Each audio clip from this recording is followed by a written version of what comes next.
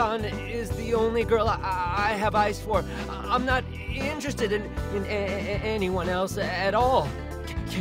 Can I go now? I'm going to go. Bye.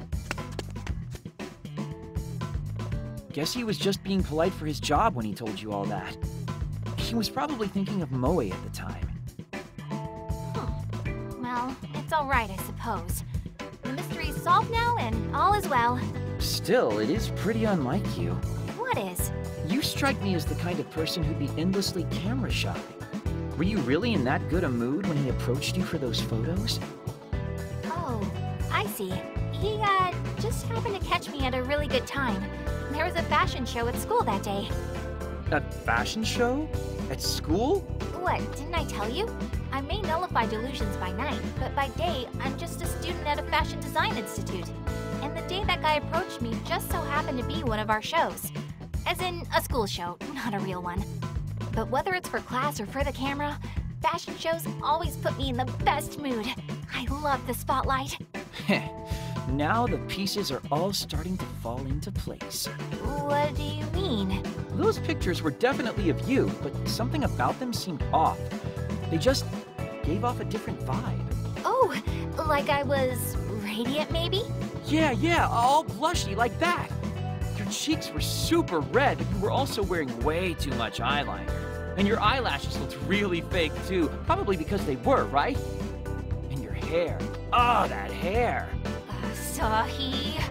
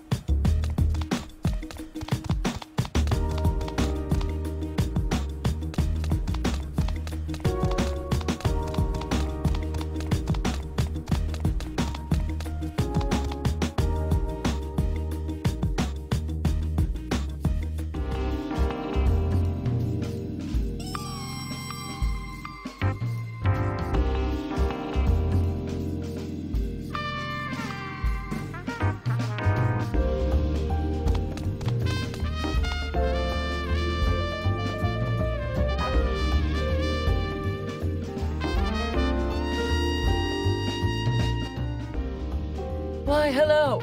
I'm afraid we're still setting up for the day, so you'll have to wait before I can take care of you.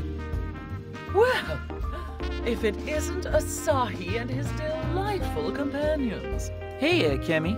Have you come to ask me about Canon? Or are you curious about Kotomi today? You know about Kotomi?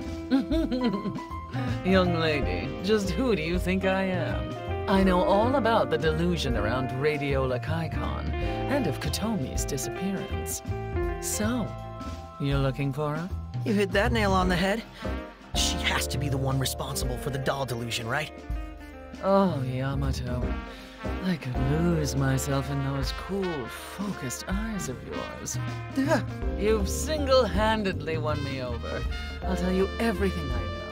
Kotomi is heir to a very distinguished family that's been around in Akihabara for a very, very long time. I do believe you've met her maid, Yoshino. Have you not? Yeah, I have. Both of Kotomi's parents are overseas, so she and Yoshino have been living alone together for as long as she knows. My sources say they've been together now for at least 10 years. You're telling me both her parents have been gone ever since she was a little girl? It seems her parents thought that they could focus on their work and leave Yoshino to worry about their little one. And perhaps because of that upbringing, Kotomi has closed her heart off to everyone in the world but Yoshino. After all, it's hard to make friends without going to school. Even harder to come out of a shell you were raised in. It's as if she lived in her own little world, separate from our own, since she was but a child. Which in turn places her closer to the realm of delusion than any other person on Earth. So Canon took advantage of that and is pushing her deeper and deeper in? If Canon exists, it's almost certainly what he's done. So there's no question that this delusion is Kotomi's then. Tell me, Saki, knowing all this, do you still intend to destroy her delusion? What? Or perhaps delusions aren't always a bad thing after all. But if we don't do something about it, we'll be stuck in the Sunday forever. We have to nullify the delusions in order to keep the world safe. Keep the world safe, huh? I'm just as stuck in this loop as you are, and it's certainly annoying. But I want you to remember one thing. Unwavering confidence in one's assertions can often leave one blind to the harmful effects of her actions. What? You'll understand.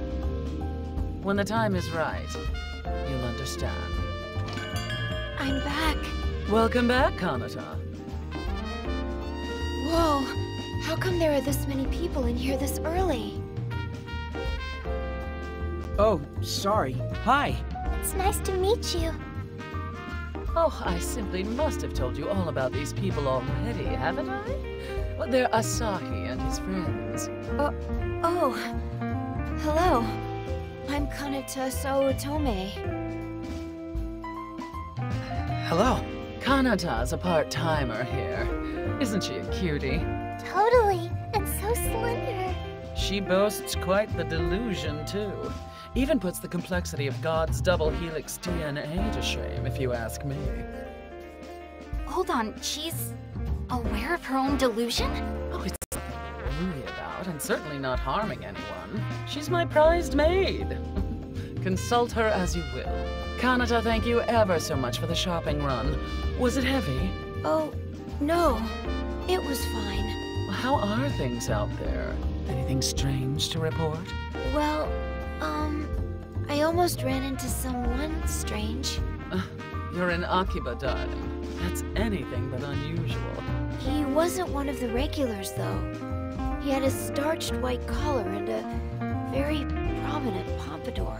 Boss? And even though he was headed right for me, he just kept yelling, "It's time. I'ma bust on in and capture Cannon."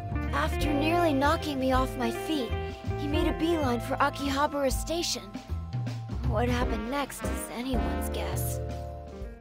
Maybe there's a new entrance. If there is, we'd better hurry to